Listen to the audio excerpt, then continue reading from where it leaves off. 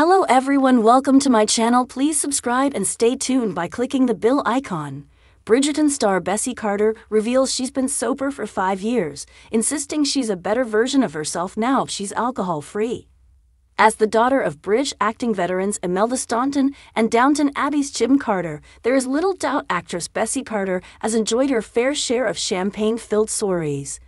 But now the Bridgerton star has opened up for the first time about her decision to become teetotal after too many drunken nights out, insisting the alcohol industry needs to take more responsibility for the part they play in people's problems. She told JOMO Club, "It was standard for Friday nights to start with drinking beers in the garden and end up with blurry visions, endless cigarettes, horrible shots, trashy pop music, class of drugs, and an unexplained bloody knee." The 29-year-old who plays the debutante Prudence Featherington in the hit Netflix drama has lived alcohol-free for 5 years and insists she feels like a better version of herself now she's sober. Bessie said she never questioned what was in the alcoholic drinks she was consuming, adding that she once saw them as cool props that made us feel like we belonged. The screen star would drink on any occasion, to celebrate a new job, when she was out on a date, or simply because she was happy, but also found alcohol helped her in times of worry and heartbreak. But Bessie insists that once she removed alcohol from her life, everything started to fall into place. She explained, "I started EMDR therapy to work through my low self-worth problems, which alcohol only intensified."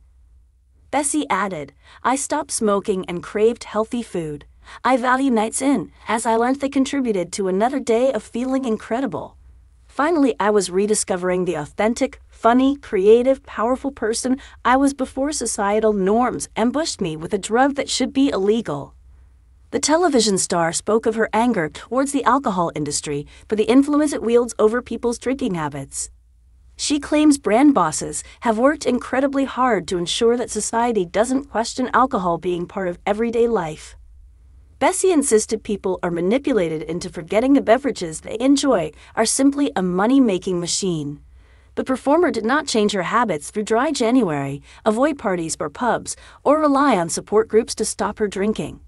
She did, however, delve into books which highlighted the negative effects alcohol has on people's health and on society. And Bessie is hopeful that with stars such as Tom Holland, Ed Sheeran and Florence Welch talking out about how their life has improved without alcohol, more people may follow the trend.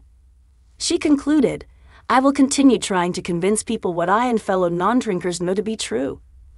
That life without alcohol is 10 times better than the life you think you're living."